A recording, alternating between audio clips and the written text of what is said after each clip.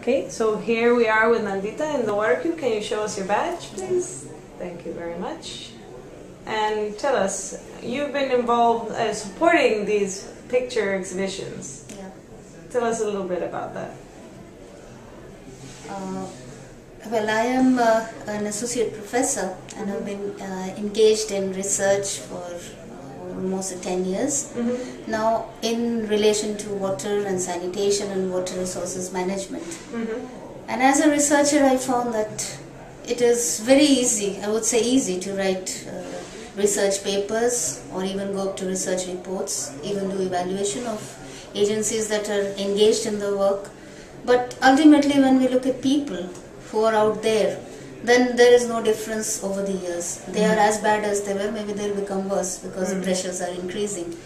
So I also came to the conclusion that it's not enough to just do research work and write research in terms of papers and reports, but we need to really do something more realistic. And that is how we teamed up, and we thought that that's the most effective manner of communicating. So we started building upon this documentary photography stock, which bring up the realities around the different issues of water resources management, and water and sanitation is one part of this entire complex. So you would motivate researchers to get their hands dirty in this area, in the water area and sanitation, and go dig in. Exactly. And now in this process we have got 74,000 photographs. Okay. And you just name any issue of water resources management, we can just go visual. Depict it. Yeah, and we cannot, we need not to say even a words, and picture photographs speak.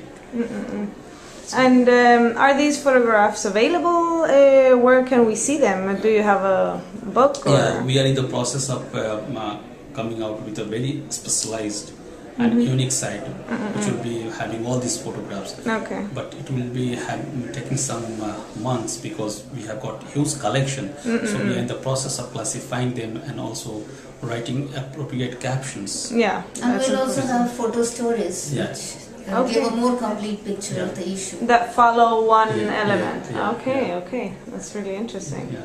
It's hard, I guess, to classify because so many pictures may have double references or going into several themes. So Yeah, that is why it is going to take time, because we are very professional in this sense, and we want to take time so that once it comes, then there's no stopping it. Yeah. And we keep going then. Yeah, that's really good. Thank you for all your good work. It's good.